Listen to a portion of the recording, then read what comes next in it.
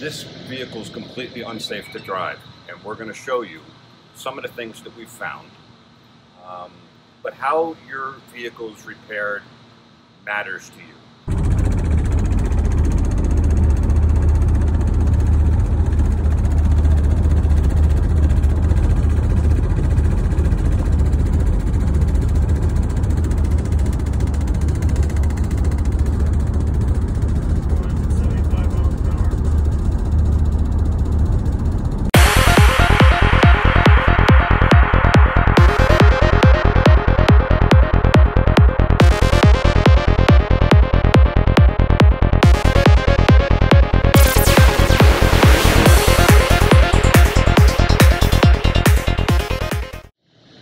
Hey everybody, welcome back to the airing of Grievances with Robert Grieve. I'm Eric Raymer.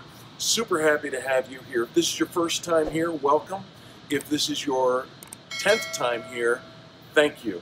We're super grateful for each and every one of you. Today we're on the shop floor here at Nylund's Collision Center, and we're going to run through a case study of what not to do. This is a post-repair inspection, and Robert is going to walk us through with one of our lead technicians on how we do what we do when somebody brings a car to us after it's been repaired, and I use that word lightly, by another shop. Happy Saturday, everybody. And today we're going to do a little presentation on a repair that has already been performed. And there's lots to talk about with this. Most importantly, how your car is repaired matters. It matters to you. It matters to your passengers that are in the vehicle. In this particular case, mom and her 2 kids that typically drive this vehicle. This vehicle is completely unsafe to drive, and we're going to show you some of the things that we've found. But how your vehicle is repaired matters to you and your passengers, and even your wallet when it comes to the value of your vehicle. But we're going to get into that in a different segment. That's coming up soon. That's going to be a good one. Right now, to help me go through, kind of what's going on this Honda Pilot, I'm going to bring in Kevin West, who's our lead tech here. Hey, Kevin, how are you? Good. Okay. So Kevin is Lexus certified, and he's gone to the schools and done all the online training, and he is very, very well versed in how to repair cars properly. No, this is not a Lexus. But if you go through the school and become certified in pretty much any manufacturer's vehicles, you have a well-rounded technical knowledge, and you know where to go find the specific procedures that you need to repair the vehicle properly. So even though this is a Honda and the procedures will be a little bit different than a Lexus, in concept they're the same, and the instructions and how they want it repaired are found in similar places. So we go to the Honda site and we download and pay for the subscription, get the appropriate procedures for what's going to need to be repaired or replaced, and then we take it from there. That is not common in the industry today, unfortunately, and certainly was not done during this repair. If they were downloaded, they weren't followed. And we can show that clearly. There wasn't even an attempt. So take us through some of the things that struck you right out of the box once we got the bumper cover off the vehicle. So I'm going to let you just kind of walk around. So first thing, just a lot of grind marks through the paint, unground welds.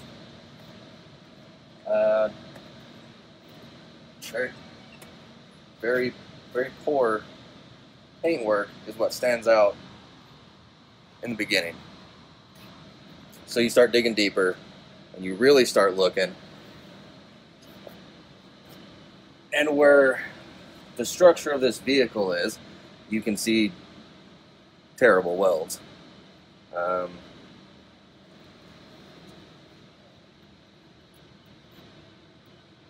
right, let's back up a little bit. And we're going to talk about this structure requires a certain amount of welds in very specific places with very specific types of welds. Correct. So it could be a squeeze type resistance weld, it could be a mag weld, plug weld. There's no bronze welds Not on this. in the front, but there are if we were fixing a different part of the car. But you can talk about the fact that it wasn't welded properly. There aren't enough welds. There's welds where they don't belong, and they're not the correct welds. Also, we're not sure, because we weren't there when this was repaired, did they use the Honda wire in the welding? Did they use the appropriate gas for the welder? You know, there's certain things that, but regardless of all that, it's welded in the wrong place. Is that correct? That's correct. Okay. So it doesn't really matter anything about the welds anymore when you weld it in the wrong place to begin with. It's in the wrong place to begin with. Okay. The welds now become almost secondary. But still, there's not enough welds on this, and they're not the correct welds. And should this take another front impact, it's not going to operate as designed by Honda. It will not. Okay. Some of the important things are, we know it's not welded in the right place because we put this up on the frame machine and measured the vehicle. Yes. That would be these measurements over here, right? It's those measurements. And anything in red is out of spec. Correct. So both of these frame rails are not within spec. Correct. Okay. So this radiator support is welded to the frame rails, correct? Correct. So if the radiator support is welded to the frame rails and the frame rails are not where they're supposed to be, how could the support be where it's supposed to be? It can't. It can't be. It can't be. So if the support is welded to rails that aren't where they're supposed to be, and the support isn't where it's supposed to be, how could this distance sensor possibly be where it's supposed to be? Because it's attached to the radiator support that's not where it's supposed to be because it's attached to rails that aren't where they're supposed to be. That's a great question. Okay, so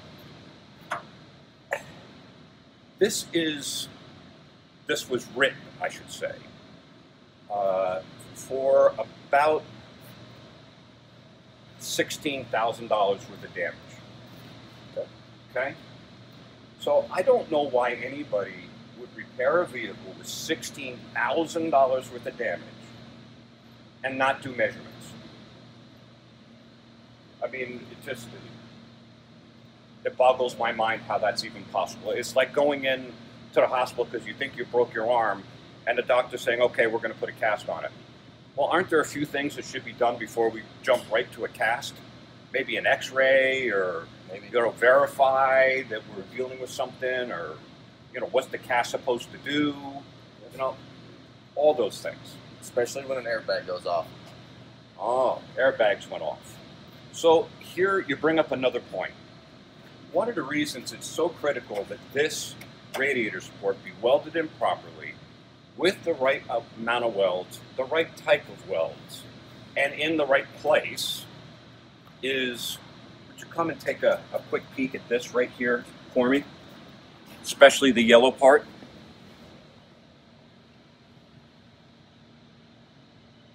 Okay, so what we're showing you right there is on both sides of this radiator support are the airbag sensors. So if the airbag sensors are attached to something that has not been attached properly or in the right place, and is attached to something else that's bent, what is the chances that the timing for the airbags is going to be correct in another crash? Very slim. Yeah, Very slim. It's not gonna perform as designed. And Eric, maybe we can throw up that video that Honda puts out, the Nylund video of how milliseconds count when it comes to airbag deployment and somebody getting hurt or not hurt. And in this particular situation, they would get hurt. It's my opinion, because these things how could they fire properly when they're not where they're intended to be? So that's, in the end, this vehicle, as horrifically as it was repaired, and we haven't even gotten to what wasn't repaired, that should have been repaired, that was part of it. This vehicle is totally unsafe, and had it been written properly to begin with, it would have been deemed a total loss. But COVID, we're in the time of COVID, many shops are slow, and instead of totaling this vehicle, which is what it should have happened, this vehicle was repaired. So the insurance company saved money, the body shop made money, and the consumer got screwed.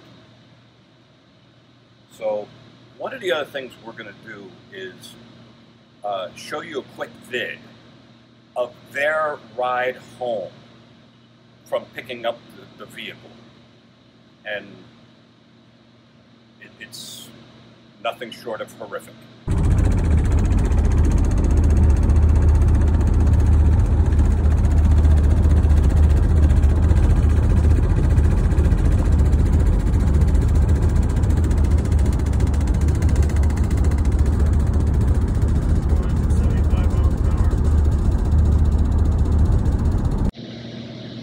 Again, this car shouldn't have been repaired, and if it was going to be repaired, it should have been repaired properly for the safety of the people inside the car.